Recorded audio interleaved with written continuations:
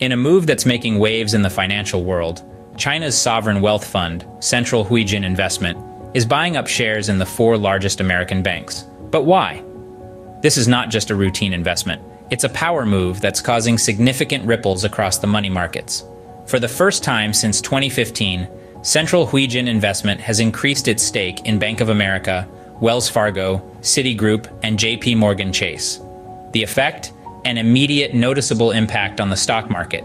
With this bold step, there's a renewed sense of optimism in the market, as this signals potential government intervention to support the stock market amidst a global fund exodus. But like any power play in the high-stakes world of finance, it's not without its intrigue and speculation. What are the reasons behind this move? What does China's sovereign wealth fund hope to achieve by increasing its stake in these banking giants? These are the questions that are making investors, analysts, and even casual market observers sit up and take notice. This move has raised many eyebrows and questions. Let's delve deeper to understand why this is happening. To understand this power move, we need to take a closer look at China's investment strategy. It's a strategy that has been evolving over the years, becoming more complex and ambitious. At the forefront of this strategy is the development of China's capital markets and the reduction of its reliance on bank loans, a move that indicates China's push for control in the financial world. China's sovereign wealth fund, Central Huijin Investment, has been playing an integral role in this strategy.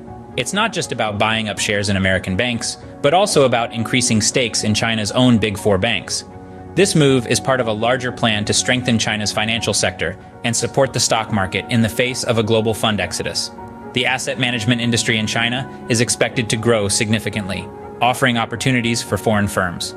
This growth is not accidental, but a result of deliberate policy decisions aimed at developing the capital markets. It's about creating an environment that allows for more diversified investment channels, promoting financial stability, and enhancing the ability to serve the real economy. But let's not forget, this isn't just about economic growth, it's also about power and control. By increasing its stake in major banks, both domestic and foreign, China is positioning itself as a significant player in the global financial landscape. It's a strategic move designed to strengthen China's influence in the world economy and secure its position in the global power structure. This move by Central Huijin Investment is not a random act, but a calculated step in a much larger game plan. It's about positioning China as a dominant player in the world of finance, ready to compete on the global stage. It's not just about the money, but about influence, power, and control. This is China's investment strategy in action. So, what does this mean for the global financial market, and how are other players reacting? Well, the implications of this move by China's sovereign wealth fund, Central Huijin Investment, are far-reaching. The financial world is a complex web of interconnections.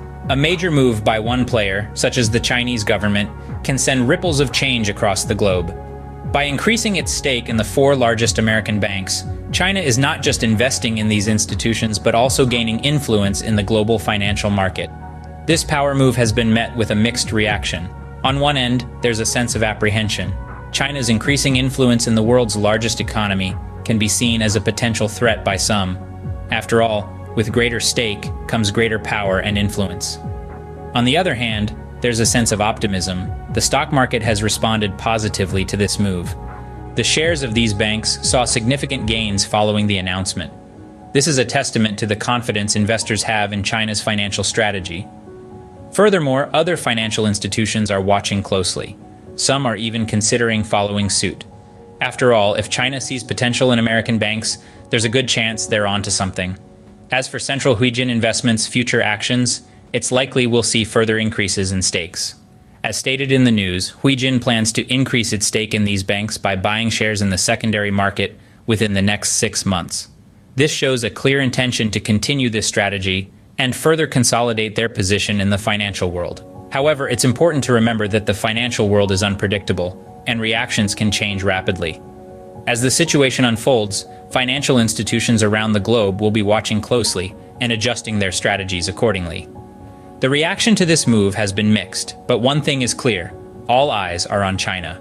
So we've talked about China's strategic move, but what are the key takeaways from this? Let's boil it down. First, the China Wealth Fund's acquisition of more shares in big American banks is a calculated move, aligning with their investment strategy to diversify and expand their portfolio. This move is not just about financial returns, but also about gaining a stronger foothold in the global financial market. Second, the implications of this power move are far-reaching. China's increased involvement in American banks could potentially influence the dynamics of global finance. It's not just about the money, it's about power and control too. Third, the global market's reaction has been mixed. There's a sense of caution, but also an understanding that this is part of a larger trend of China asserting its economic power on the world stage. In essence, China's strategic move is a significant event in the financial world, and it will be interesting to see how this plays out in the long run. Stay tuned for more insights into the world of finance.